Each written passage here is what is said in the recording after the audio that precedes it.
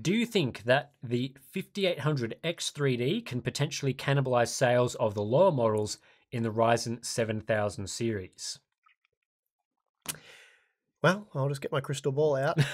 No, in all honesty, no, I doubt it. I think if someone's going to be building a new computer, or they're looking at putting quite an investment into a gaming PC, once that next generation's out, I think they're probably going to want to jump on AM5, get some DDR5 memory, a decent motherboard. Hopefully, AMD commit to sort of AM5 officially at some point around the release.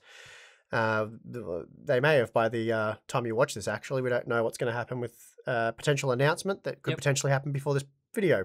So, a few things that we don't know at the time of recording this. But no, not really. The 5800X3D, that I see that really as being sort of an upgrade opportunity for those of you using older CPUs that want to keep your high quality AM4 motherboard in service a bit longer. I think you'd be going with a sort of a Ryzen 5 7600X for different reasons, really, I would say. And that CPU could potentially be better value for productivity, a more well-rounded CPU. So, and more platform features, all that sort of stuff. So I don't think that's going to be a situation that you'd have to worry about there.